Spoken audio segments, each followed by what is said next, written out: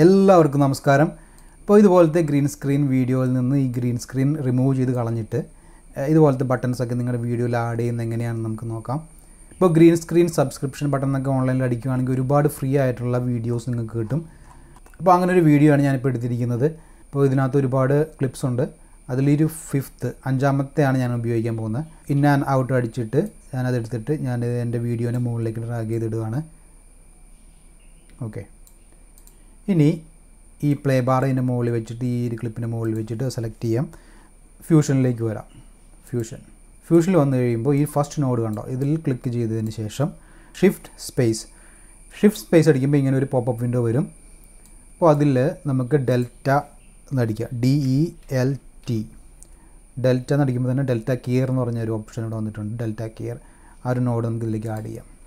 അപ്പോൾ ഇതിൻ്റെ സെറ്റിങ്സും കാര്യങ്ങളൊക്കെ റൈറ്റ് സൈഡിൽ വന്നിട്ടുണ്ട്.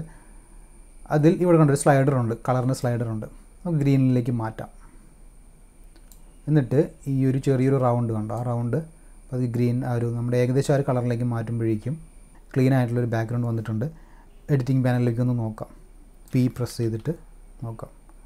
എഡ്ജിൽ ഒരു ബോർഡർ പോലെ ചെറിയൊരു കളറിൻ്റെ വ്യത്യാസം വന്നിട്ടുണ്ട്, റെഡിഷ് കളർ വന്നിട്ടുണ്ട്. തിരിച്ച് ഫ്യൂഷനിൽ വരാം.